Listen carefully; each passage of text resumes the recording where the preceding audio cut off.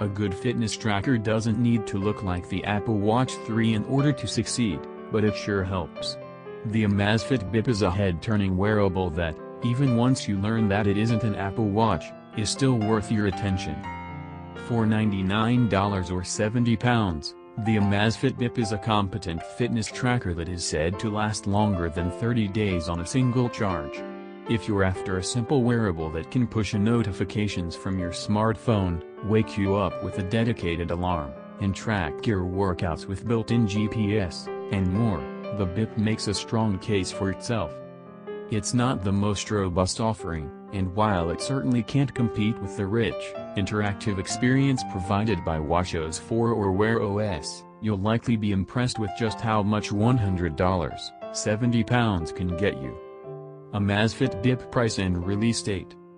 The Amazfit Bip is out now in the US and UK for $99 or £69.99, around 99 Australian dollars, and is readily available on the company's website, as well as well-traveled web destinations like Amazon.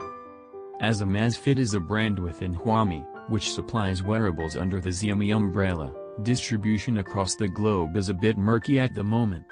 It launched in the US in early 2018 and then came to the UK a couple of months later, while we hope to hear about it arriving in Australia in the future.